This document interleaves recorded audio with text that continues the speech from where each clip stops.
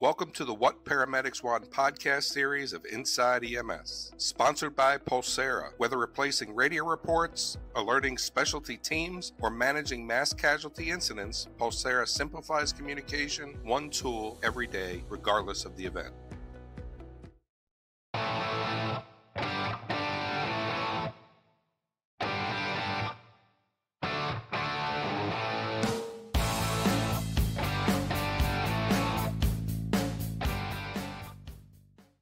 Well, it's time to go inside EMS. We don't have many shopping days left till Christmas, but boy, do we have a great show for you today. But before we start, I have to bring him in. I have to bring in my partner, the one who sits to my right, always to the seat at my right, the one we call Kelly Grayson.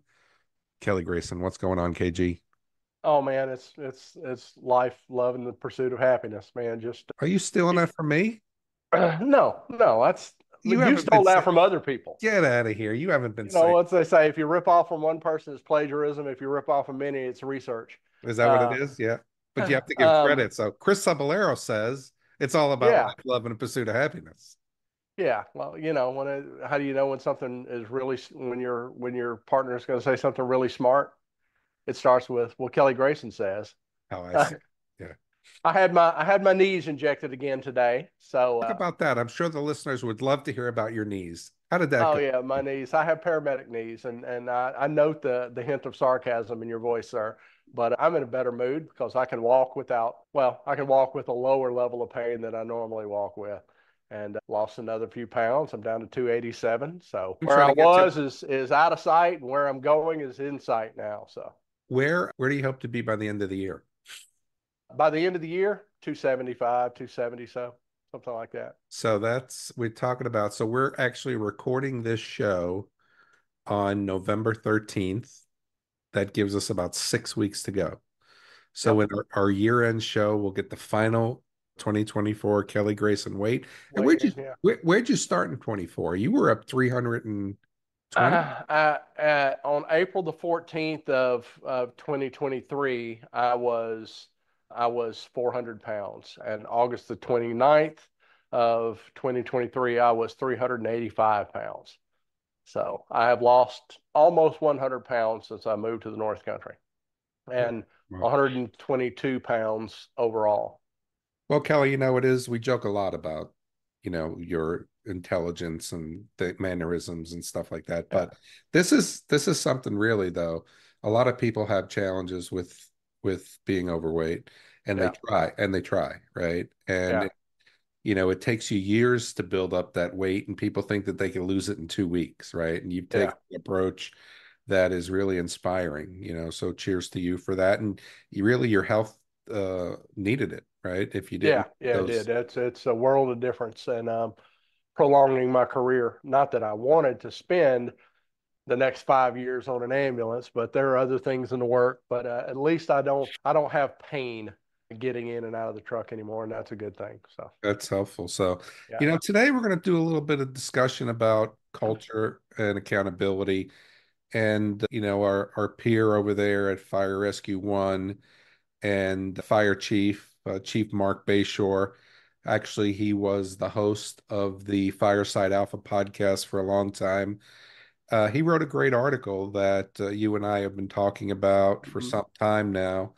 On October 24th, 2024, where is our culture of accountability? And change isn't always a comfortable process, but it's essential in order to stay relevant. And we talked about this in the past show. And one of the things that when I coach people, it seems that a constant discussion is, why do you have a problem dealing with change? If there's only one constant that's going to happen in the world, it's that change will occur. And Yep. we've grown up into this whole, environment that change is a bad thing. But when you have type A personalities and people who like to control, they don't want change to happen. And a lot of times, when we want to control things, it's because we don't like what we feel when Hmm. other people or other actions or other things in our environment affect us negatively. So Yeah. a lot of times that controlling comes out of wanting to stay the status quo. We want everything to stay Yeah. even. But as we know, Kelly, and I'm going to stop talking to give you a chance Yeah. here to share about a culture of accountability. We just have to be able to embrace it, and if we can Yeah. embrace it, I think we'll be in a better place. Yeah. Well, what the old saying is, the only one who likes change is a wet baby.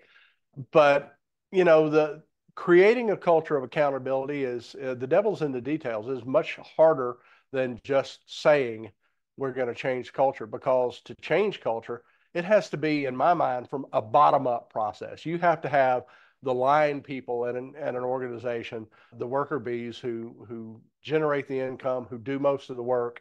Those people have to buy in. They have to pick up what you're putting down. And the only way you're going to affect cultural change is you got to get them to buy into your vision.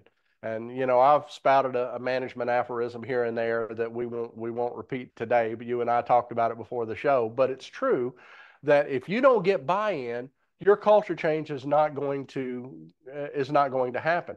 And Chief Bashoor talks about in his culture of accountability, he's mainly talking about safety in the fire service, and in particular wearing seatbelts in the fire engines, and how difficult it is to change all that. Yet we see that same sort of thing in EMS. To me, in the agencies I've worked, almost every time where you really change the culture and the way we look at things, it was the most effective parts were from peer pressure and other people, rather than you've been a supervisor and a manager, Chris. You know that EMTs are going to act differently when the manager is around versus when they're not around.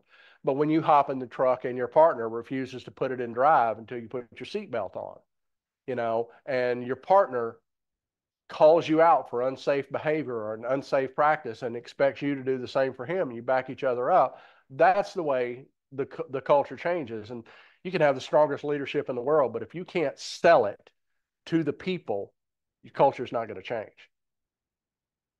Yeah, and I mean, one of the things that I talk about as a leadership coach is that vision is where we're going, strategy is how we're going to get there, what's the goals to reach the vision, and culture is the behavior of the organization in reaching the vision. A couple facts here that I read a study out of Stanford University a few years back, and they say that change in an organization, a lot of people don't feel comfortable with change, and that's because they don't trust their leaders to go and change that. Now, And that's true. if we think about that from a culture of accountability, it will take 2 weeks to create a culture. It will take you 2 years, Just 2 weeks. just 2 weeks. You can change a culture in 2 weeks. And that same culture that you changed in 2 weeks will take up to 2 years to change back. So that's where we are. Now, You know, one of the things Go that I ahead. think we have to look at is this is specifically talking, as you mentioned, about safety. But what grabbed my eye about this topic was, where is our culture of accountability? And when we think about a culture of accountability, this just isn't about safety. As you mentioned, yeah, put your seatbelt on before we go, but it's bringing your bags into the call. It's making sure that we finish our reports before we leave, before we get to the next call or before we get off shift. I mean, so we think about accountability. There are expectations that I think that we set as an organization that we don't hold people accountable to until we're made to, and then people will resent it. Yeah, and Nancy has a saying on this. Cult, or the standard, is the thing you walk past.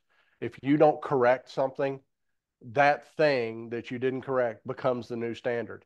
And then you have this whole concept of normalization of deviance, where the screw up becomes the standard, and then the standard gets ever lower because you don't draw a line in the sand about what is acceptable and what is not. Right. This whole thing about the culture change, and to my point about it has to start from the bottom up. You hear in EMS, you've heard it, I've heard it. Whenever we have a protocol change or a change in medical practice or standards, something new is out, like video laryngoscopes. There were the old diehards that go, I don't need that. I can tube 5 people falling down a flight of stairs, like I'll commonly say, with a standard laryngoscope. And those very same people were 10 years before saying, I don't need a bougie or I don't need a stylet. I only use a stylet when I miss it the first time. And if you don't sell why that sort of thing needs to be the new standard, people are going to go with what they're most comfortable with, what they've done last. And you know, that they, all too many people are practicing the same way they were 10 years ago. It reminds me of the saying that if you find yourself being the smartest person in the room, you're in the wrong room and you need to challenge yourself and learn. That's what this podcast is for me in quite some time, you know, is debating ideas with you and then listening to stuff from our listeners. But I think the selling it is the thing, you know, and Chief Bashoor points out in here, you know, the necessity of developing this culture of accountability and having other people pressure their peers to wear their seatbelts and stuff. But unless you hit them with the fact that you're far more likely to die in an accident responding to the fire ground than you are in an accident on the fire ground, you know, and that sort of thing. When I was teaching EMS to firefighters, and quite a few of them were people who did not want to do EMS, they were made to do EMS, and that's a famously unmotivated, cynical student. Well, you don't tell them about all the lives they can save. What you do is you make it relevant to them. Hey, you're on the fire ground and your captain goes down with a cardiac arrest and the nearest ambulance is 14 minutes away. What are you going to do? You know, one thing that firefighters and police officers themselves understand that EMS doesn't is brotherhood. And, you know, you sell it in a way that this is not how you save some abstract person. This is how you save your brother, and they can buy into that. The same sort of thing has to, you know, you have to do when you change the culture in EMS or you change it in fire or law enforcement. You know, one of the things that you talked about that I want to go back to is, you know, when you change your process and you have accountability. And that is one of the things that I think I've learned as a leader is that we never change a process, we never change a protocol without the people who are doing the work in the room. So if we're changing a process and then shoving it down their throats, it's going to meet resistance. But to Yeah. your point, it has to be the why. But more importantly, if you could sit these people at the table with you and say, look, we're going to have to come up with a new protocol that deals with video laryngoscopy. Help us write that. Help us do that, right? Oh, yeah. From the Big time. medical director standpoint. Now, all of a sudden, they become the champions in the field and they're helping you sell it in the field. And this was a lesson I got probably back in 1986 from a chief master sergeant. And it was a really good lesson that I've used throughout my career that anytime, well, I didn't use it all the time, to be honest with you. It wasn't until I was able to synthesize it later in my life that I started to do it. But anytime I change, you know, I don't consider myself to be a paramedic. I still hold a paramedic card. I'm still nationally registered as a paramedic, but I consider myself to be more of an administrator than I do as a Yeah. paramedic. I have no right to make any changes to the scope of practice of an organization, of a paramedics organizational duty without them being in the room with me. And Yeah. that's not necessarily even the supervisors, right? So now, but one of the things that we've got to be able to think about is this topic goes even deeper than just safety, right? Because I think that one of the things that we have to be able to think about is we set expectation in an organization and we are very selective about who we exercise those expectations with, right? If we like you, we'll turn a blind eye to the fact that you've been late 2 times this week. But if you're somebody we don't like, we're going to hang you every second that you're late from a tree for, you know, times 60 minutes, right? Mm-hmm. And one of the things that we have to be able to do, and we're going to take a break here in a couple of minutes. I want to hear your thought before we Yeah. do that. On the other side of the break, I really want to try to examine or come up with some tips on how we develop a culture of accountability to the expectations that are set. But I'll give you a chance just to kind of retort on what I just said. Well, that thing about holding people to different standards, the people outside that interaction between supervisor and employee, the golden child who never gets in trouble and the problem child who gets hammered every time they even step slightly out of line, everyone else sees that. Everyone else sees that, And that's the and they culture. are, And that's the huh? culture. And that's And the that's the culture. culture. That's right. They'll go like, and the culture is there are two different sets of rules here. There's a set of rules that the favored children get, and there's a set of rules that the rest of us get. And everything is going to be run through that psychological filter, and they're not going to buy what you're doing. You have to be fair and uniform in the way you mete out discipline and your expectation, not just discipline. Expect the same thing of your worst paramedic as you would expect of your best paramedic. Make your standards the floor, and everyone should meet at least that floor, and let people flourish beyond that. But Yeah. that's what I think about it. Well, I mean, one of the things that I want to end on is one of the things that I do as a leader is I believe in consistency. We have to be consistent. And one of the things that I'll ask the leadership team all the time is, how have we dealt with this in the past? Because that's how we're dealing with it. If it's something that we've not dealt with in the past, I want us to think about it critically. Come up with a process, and come up with it, because that's the way we deal with it in the future. Now, that doesn't mean that we're stuck with that. So if I need to change how we've reacted to a process, before we do that, the workforce needs to know, look, in this situation, this is how we've always acted. Now we have to change that. So in the future, as we go forward, this will be the new way that we're reacting to this process. So that's part of that culture as well. But with that said, Kelly, it's time. Let's go ahead and take a quick break.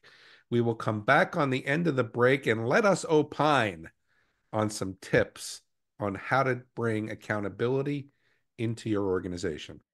And now a word from our sponsor. Pulsera scales to meet your dynamic communication needs. From routine patient alerts to managing large-scale emergencies, every responder and clinician connect seamlessly. Familiar yet powerful, Pulsera streamlines your response. From routine transfers to regional disasters, it's one tool every day, regardless of the event. Discover more at pulsera.com. All right, we're back. And one of the things, Kelly, we're talking about accountability, and we're talking about the ability to be accountable to the expectation. And that's part of culture, right? And I think we brought up some really good points as to, we have expectation in our organization. I got to tell you, in my truck as a paramedic, I had expectation for the people who worked with me on my truck, right? And one of the expectations was, I do every single assessment and you don't talk. And right, wrong, or indifferent, that was my culture, right? Yeah. I wanted to do the assessment. I wanted to ensure I was on the right track. And then I made the determination, if it was a BLS call, then, or a lower level call, then my partner would take it. And they had to be able to pay attention to what was going on. And as they were growing, every so often, I'd be like, you can do the assessment. Do you want to do the assessment? But for me, the responsibility was, I was the highest level of certification on the truck. I was responsible for every single patient. I wanted to make sure that I had a full understanding of what was going on. Now, some people liked it, some people hated it, but that was my expectation on the truck. Certainly when you have a partner, a set partner, you have a little bit of different. But anyway, that was the expectation, right? And the culture was, that's the way we were going to do it. Yeah. Now, one of the things that we've got to be able to think about is, how do we develop accountability in a way that isn't defensive? Because when you hold me accountable, my first question is going to be, who the heck do you think you are? Why are you talking to me like this? But there has to be a change in philosophy and focus, that people should hold me accountable to the expectation of what the organization is trying to create. That's why I think vision is the most important document inside an organization. And I'll give you an example. In my role as the head of operations for Quick Medic, our vision statement has 3 components. We want to set a gold standard for mobile care solutions. We want to become national leaders in this space, and we want to develop, and we want to have workforce fulfillment. We want to develop an organization that is the workplace of choice for our people. Okay. Now, the culture is that we need to meet that. If anybody isn't walking towards that vision, we should hold them accountable to say, how does this help us to set a gold standard? How does this help us to become leaders in our... But now when we think about that, how do we make this happen? I think, to me, the way to make it happen is the people that are going to be affected by this culture change, you have to give them ownership of it. And you mentioned earlier, before you make a changes in protocols or policies and procedures, you bring in the people that are going to have to enact that, and you get their input on it. That is the way to get buy-in and get them to take ownership of it. What is it I think it was Eisenhower that said leadership is the art of getting someone to do something you want done because they want to do it, and you give them ownership of it. And at Acadian Ambulance, for example, we have this big thing about the culture of safety, and it's not just at Acadian Ambulance. Hell, there's a national continued competency program requirement for ambulance safety and the EMS culture of safety. So it's a nationwide thing. But the way we did this is that everyone, no matter how low on the totem pole they were, is responsible for safety, and that you can call out a superior for that on a safety issue with no expectation of repercussions. And we reward them for that sort of thing by give them tangible rewards when we see tangible changes and tangible improvements in our safety. And the way we did this at Acadian is we had things like "you got caught" cards. So if a supervisor was around and saw a crew member doing something the safe way, the way that the company wants it done, and give them a "you got caught" card. In one notable instance, I called out a supervisor on a safety issue, and she gave me a "you got caught" card for calling her out for that. And that really speaks to how to sell this, that, hey, you held me accountable for this, and how important it was. And we won our safety standards. Our district won highest rated in the company for safety standards for years on end.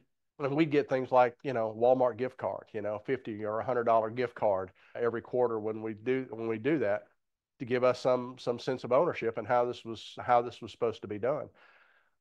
I don't think that you can dictate that, man. I think that you can, no matter how charismatic you are, unless you have the people who are going to be enacting the elements of this culture, unless they believe in it, it's not going to work.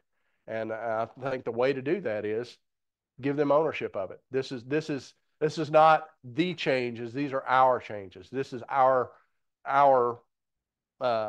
agency or our culture or our organization that we're looking to transform, not just this is what I think you should do.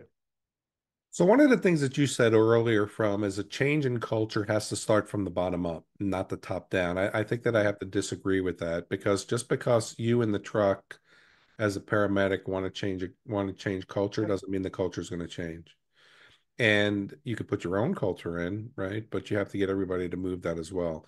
But I do think there needs to be a top down and a bottom up, and we meet you in the middle approach to this. Okay, I'll grant you that. I'm not going to say it goes from the top down, but meeting in the middle, yeah. Yeah, I mean, I think it's a company. I believe that in this saying, and I say this in my organization all the time, there is no one job in this organization that is more important than the other. We just have different responsibilities. But if you don't do your job, my job doesn't mean anything, right? So we have different responsibilities in this organization, but it doesn't mean that my job is more important than your job. Now, a lot of leaders and a lot of senior leaders don't take that approach with their workforce. I believe the workforce is the most important component to the success of the organization, because they're the ones that's the rubber meets the road. They're the ones that meet the customer. They're the one that meets the client. They're the ones that take care of the patient. And if we're not taking care of those people that are on the front lines, we are doomed. But anyway, so now when we start to think about changing a culture, how do we do that in an EMS organization, Kelly? I mean, I'm an anomaly when it comes to leadership and my leadership philosophy and approach. You're a paramedic. You've been a paramedic for many years. You've got a poor culture or a negative, toxic culture in your organization. What do you do about it? That's a loaded question. I don't know. Honestly, in some agencies, I don't think it's going to change until the rotten apples retire or rotate out, because it's so prevalent in some agencies. In others, I think you can set an example for how things are supposed to go and how things are supposed to be done, but it needs to be a consistent example, and it can't be just one person trying to stand out from the crowd and show them a better way. Everyone else has to grasp it as well. I have been in agencies where we could affect change, and I've consulted for agencies where we could affect change, and we did change the culture. But there was a humongous turnover when we did that. But here's the thing that most people don't grasp is that turnover, that employee turnover, is not the end of the world, because the people that weren't coming to you and filling out applications or wanting to work at your agency before, when they see the culture change, now they're knocking on your door. You know, we have this thing, well, we need meat in the seat. We can't fire the slug because that's going to put us shorthanded, and we're going to have to pay overtime to fill these slots on the truck. And their behavior or lack of performance goes on and on and on until the people that do set a good example see what that person's getting away with, and they lower their standards to meet his, because they ask themselves, why even bother? But if you get rid of those slugs, you can hire someone better to take their place. I don't know why agencies don't really understand that. John Politis calls this the cross-pollination of a-holes. You know, from you people that go from one agency to another, and they're a rotten apple that spoils every bunch they're in, because nobody will say this person is not suitable for EMS. They're not going to give them a bad reference, and quite often they just stay in place and ruin the whole show. You can't do that by law, though, right? So the only you can say things. I think you can do that by law, but you can't. The only thing you could say is if they're rehirable.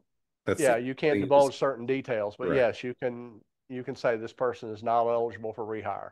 But you know, I think that setting those standards and holding everyone accountable, if you do that from the top down and the people buy into it and hold each other accountable, you can change the culture. And I don't know that I've seen it done in 2 weeks, but I have seen it done. And invariably, when I've seen the culture radically change, there were a lot of new people at the end of the trail. Well, let's do it, man. Let's get out of here. Well, hey, what is it in your agency that you do to promote a culture of accountability? Do you hold yourself to a higher standard? Or is it just the status quo? If you can fog a mirror and you have a pulse and a patch, you get on the truck. How do you get the best out of yourself, your colleagues, or if you're a supervisor, your subordinates? We'd like to know what you do. At the show at ems1.com, and for myself and co-host Chris Cebollero, thanks for tuning in to Inside EMS, and we're going to catch you guys next week.